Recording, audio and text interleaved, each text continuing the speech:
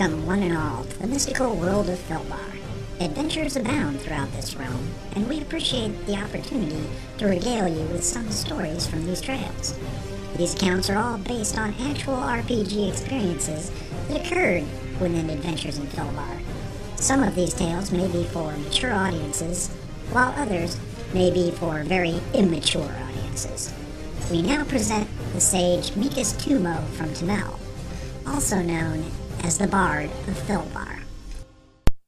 Previously on the Bard's Podcast, the group arrived in Colby and turned the prisoners over to a grateful populace. They discovered that they had arrived just in time for the annual Shorning Festival, and a party was scheduled for the evening hours. 2 rooms were obtained and split between the sexes, with peepers being secured in the bedchamber with the females and had so far gone unnoticed. Magistrate Horatio Mellon has rewarded the party and will seek out the owners of the recovered property. We rejoin the group after lunch as they separate to go enjoy the town life. Broad grins crossed the face of Cabe Silvertongue and Lady Irena before glancing over at the young woman who opted to accompany them.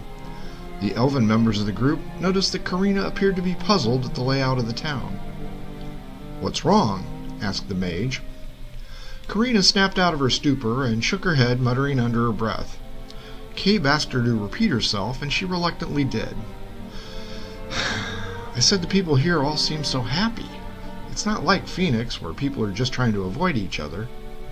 Cabe and Irena looked at each other before laughing and hooking their arms with the young waif.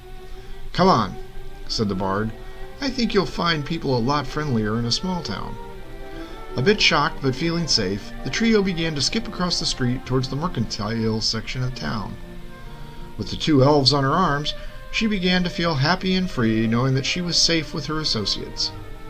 As they wandered down one of the streets, they found people selling out their wares from clothing to food. Street performers were preparing for a festive event, and Karina did her best to take everything in.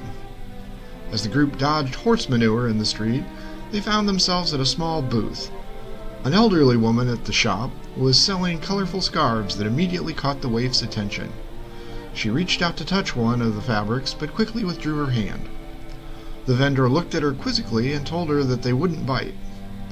Karina managed a half-hearted grin and pointed out that she did not have any money to make a purchase. She quickly became annoyed as Lady Irena and Cabe Silvertongue burst into laughter, causing her to flush with anger. The pair saw her angry look and stifled their amusement. Lady Irena put her hand on the girl's shoulder and jingled a coin purse. "My dear, we have plenty of money. We share the pain, and we share the rewards." Karina looked at Cabe, who pointed to the stack of scarves, advising her to pick 1 or 2, however many she wanted. Tentatively, the young woman reached out and examined a white scarf with blue flowers adorning it. The bard reached into his pocket and pulled out a few silver swords and placed them in the merchant's hand. Spotting the coins, the woman thanked him profusely and gave the waif a blue scarf with white flowers on it. "Here, you have to have both. They are a matched set. 1 for your hair and 1 for your neck, my love." Karina smiled broadly as Irena and the merchant woman put the scarves in place, garnering a positive nod from Cabe. A loud growl escaped, and he admitted he was still hungry. The trio thanked the woman and moved to the other side of the street to a food vendor. Karina kept running her pretty new scarves through her fingers, smiling confidently. "Well, what do you think, big man?" said Bolger the sailor. "Think this place can quench your thirst?" Vargas Stoutheart looked up to the sign, seeing that it was called the Rusty Nail, and considered it for a moment. Suddenly, the doors opened to the establishment, and a drunk was thrust out onto the street at the pair's feet. The ranger turned to the squat gnome and shook his head. "This looks like my kind of place." Bolger bowed dramatically, and the 2 stepped over the drunk in the street and entered the dark and smoky establishment. Vargas nodded his head, and the pair moved through the busy tavern to a small table near the bar. Jumping up on the stools, a busy barmaid quickly came over to the pair, asking for their order. Vargas pulled out a stack of gold coins and told the woman that they each needed 2 pints, and 2 pints once the first pint was done for each. She quickly reached over, grabbing a gold piece and plopping it down her shirt for safekeeping. The ranger grinned and asked if he could reach in and get change.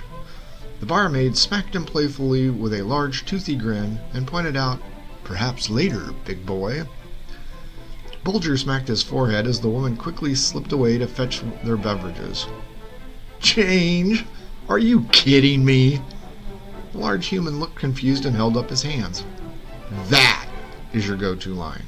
Can I get the change?"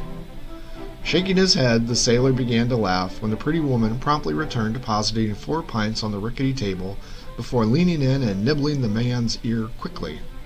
A look of smugness covered the ranger's face as Bulger quickly drew back his drink, shaking his head. "Humans," he muttered. The pair continued to drink for an hour, the barmaid always being close by to refill the men's mugs.